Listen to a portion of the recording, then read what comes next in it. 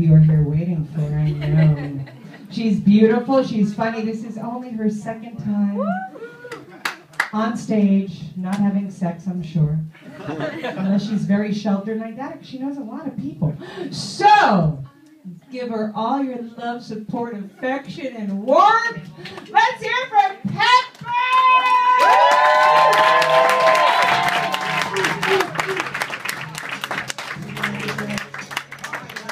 Hi, can you hear me? Yeah. Okay, well, first of all, how unlucky that I went after that guy. He was so good. And also, he related to the audience, which I can't do because my kids are here. So, I'm happy to see everyone, except for my brother, but what can you do? I wanted to warn you that oh wait, someone's talking. Oh, it's a waitress.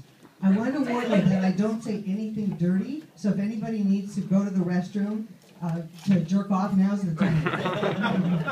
So my real name is Pepper Salter, truly. My mother did it to me. She was called Hortense, and everybody used to tease her. One guy would say, "Hey, is that Hortense?" And another guy would say, "No, she looks relaxed to me." So my mother hated her name and she changed it to Janet. But meantime, I'm shackled with Pepper Salter. Isn't it typical for a Jew to pass on the misery to the next generation? That's my mom, thanks. So, I'm here because some people say I'm funny. I got a lot of laughs at my dad's funeral, and I'm the funniest person in my bereavement group.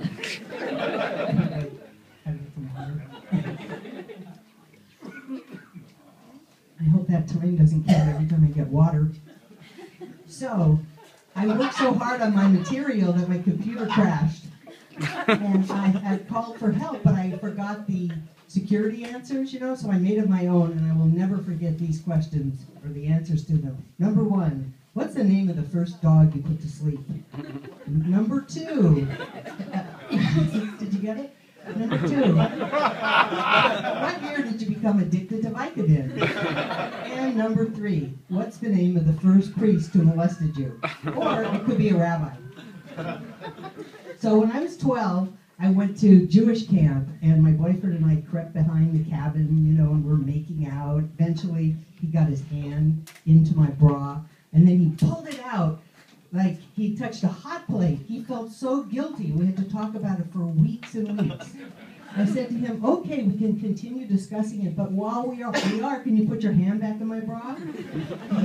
Jewish guys. I went to Beverly High. I cannot tell you how disappointing they were. They were as messed up as the guys at camp.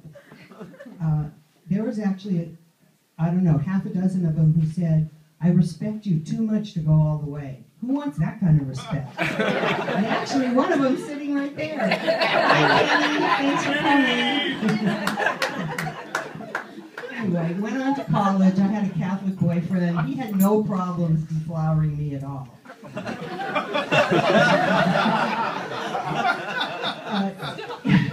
Oh, that was one of my sons. Thanks, Will.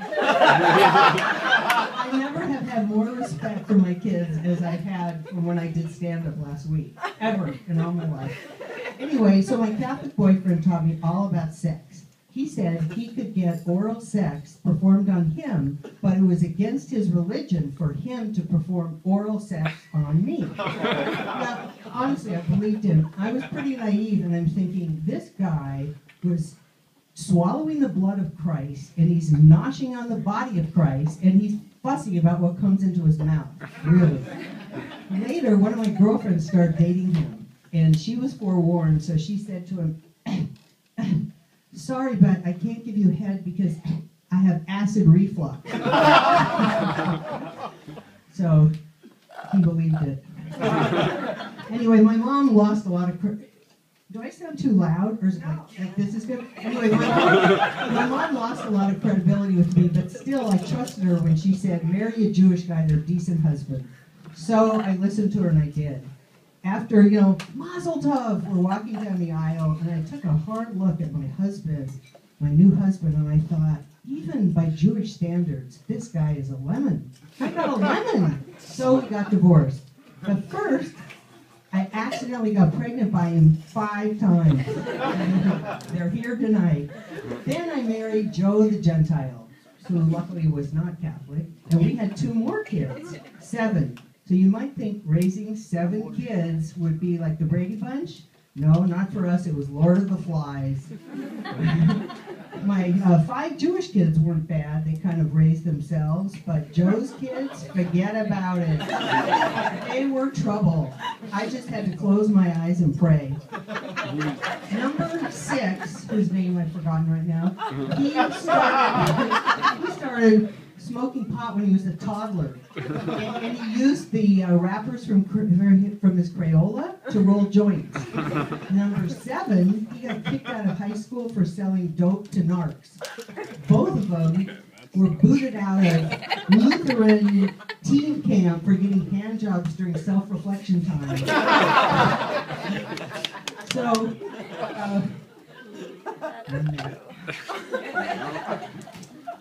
I wish it was booze, huh? So the cops are at our house so often that I had to tell neighbors we were raising money for the Policeman's Orphans Fund. And I needed to go someplace where people understood me. So I went to Al-Anon, and everybody was okay until I shared the fact that I helped one of my sons realize his dream of owning his own marijuana dispensary. Then they started booing me and kicked me out. And I thought, who are they to tell me I'm an enabler, you know? So, with all this chaos, Joe and I, our private life hasn't been great.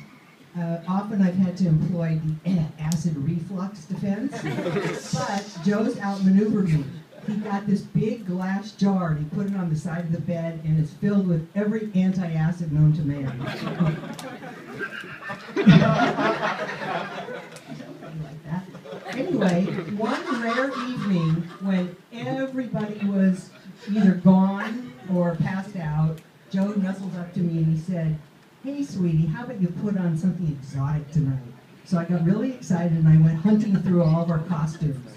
Joe lay under the covers. The lights were low. I hid behind a door. Then I showed a naked leg, which looks better in jeans. Then I came out in all my glory in a giant puffy green costume with big white rubber gloves. Joe he looked sick. I said, "But sweetie, I thought you liked M&Ms." And he said, "No, Pepper, S and M." So, we worked on it. Everything worked out fine when we realized that M&Ms don't melt in your hands, they melt in your mouth. Okay, well, I didn't know if they were working. So Joe and I realized that we love our adult children, many of whom are here, who I paid for, by the way. But we want an empty nest. Instead, we have 2 sons, 1 girlfriend, hi Kelsey, 1 grandson, a daughter, her husband, a housekeeper, a houseboy, 22 rabbits, transgender cat, a pit bull, a dachshund, and 3 ducks, all under a roof. Truth. And it's terrifying. My friends, though, they said to me, "Aren't you afraid to go on stage and do stand-up?" And they said, "Are you crazy? I'll do anything to get out of the fucking house."